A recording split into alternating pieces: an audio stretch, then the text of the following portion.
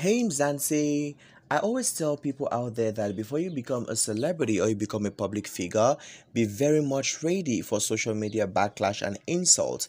And the moment you don't do things right, then most definitely you will end up in serious trouble. Apparently, Xolani might definitely be ending up behind bars already after there is some serious fired allegation crime all over his personality. Make sure to watch this video right up to the end because I have so much insider details for each and every one of you. But before I give them to you, you're welcome to my YouTube channel. Kindly subscribe to this YouTube channel, please. Like this video, drop a comment and hit onto my post notification bell. The infamous Sizok'thola host Xolani Khumalo is in serious trouble. A group of black assassins rumored to possess extraordinary intelligence have set their sights on him. But what is the motive, many people kept asking? It all boils down to the controversial Protection of Personal Information Act, better known as the POPI Act.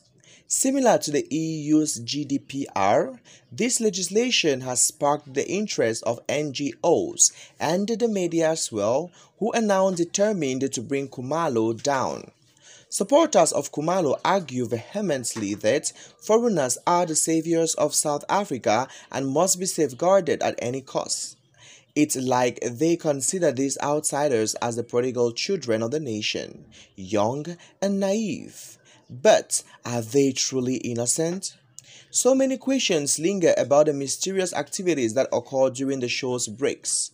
Communication mysteriously shuts down, and Khumalo's denials are both relentless and exhausting. However, when the camera starts rolling again, it's as if his guests have been transformed into singing canaries, divulging secrets left and right. And of course, so many people keep asking themselves what could be happening behind the scenes. There are so many speculations abound as to how Khumalo manages to extract such stunning confessions from his guests. Rumor has it that when the cameras are off, his methods turn sinister. Upon their return, the guests appear visibly distressed, struggling to communicate and drenched in sweat. Something nefarious must be going on, yet it is highly crucial to remember that the authorities cannot resort to physical violence such as beating or suffocating the coerced confessions. Let's not forget that Khumalo is not a law enforcement officer. He simply entertains Mojolov's audience in exchange for a generous paycheck. The plot thickens as the conspiracy theory gains traction.